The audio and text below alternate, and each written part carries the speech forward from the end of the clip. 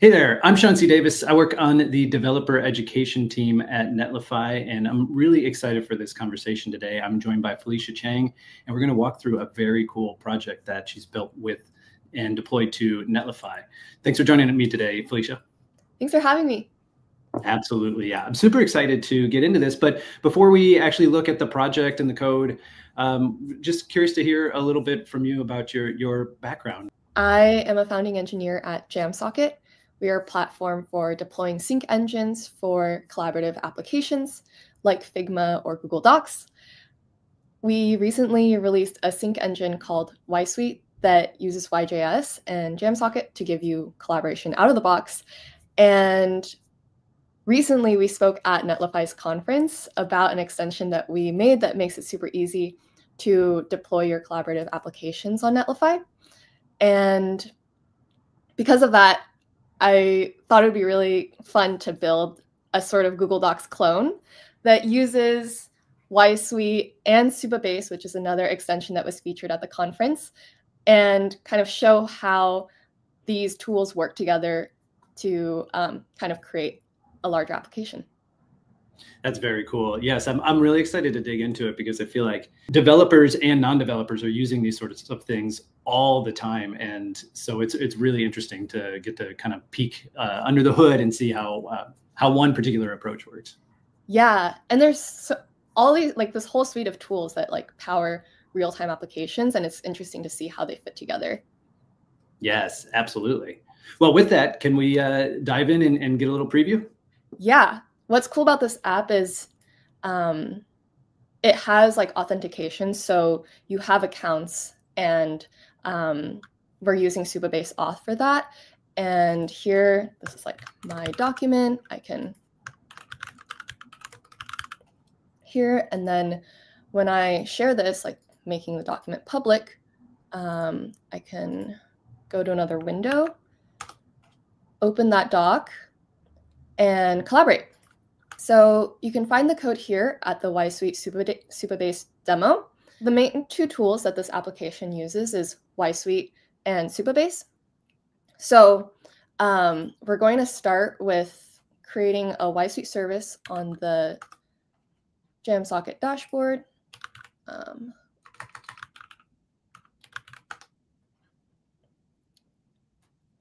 So let's do my Google clone. And here I'm going to create a connection string, which is like an API, key. And I'll just add that as an environment variable. So this is connecting to a YSuite backend. Okay. And that's going to do the synchronization, or it's going to sync the data and persist your data to S3. So once we have that, we want to also create a Supabase project. Let's just say we got the API keys and stuff and we added that into our m.local. Mm-hmm. What we want to do then is use this SQL code in setup.sql, and this will sort of create the tables for you.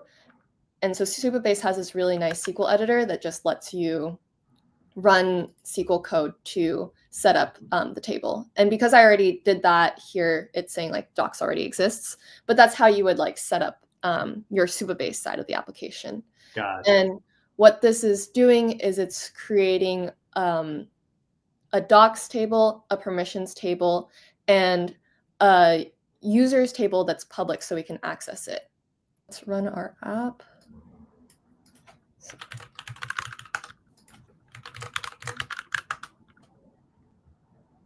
So this is kind of the auth stuff that's like provided from Supabase, which makes it super convenient.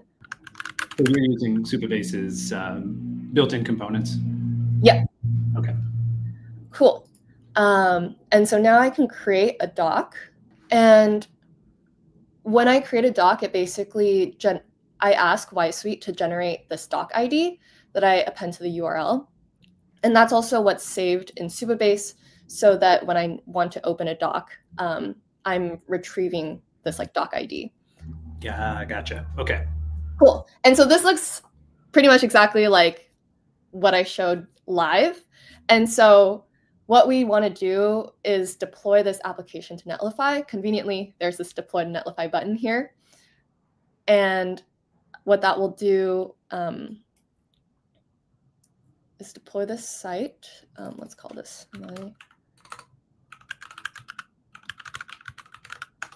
Okay, so once I've done that deployment step, in order to get the app to work, I need to set up my environment variables so that I can connect to YSuite from prod as well as Supabase. So once you've installed the extension, in your sites, this like extension tab will show, and you can find Jamsocket there. What you want to do is connect to Jamsocket, and since I'm already logged in, that step is very easy. And I'll select my Jamsocket account. I already have a service, so I can just search for it. Now we're connected. The environment variables have been created, and the way you can check that is in the site configuration. You look at environment variables, and so we have this YSuite connection string that's been created by Jamsocket. Yes, great, great. And we just added that little label there so you can see that's like, it didn't magically appear. The extension controlled that for you, did that on your behalf. Which exactly.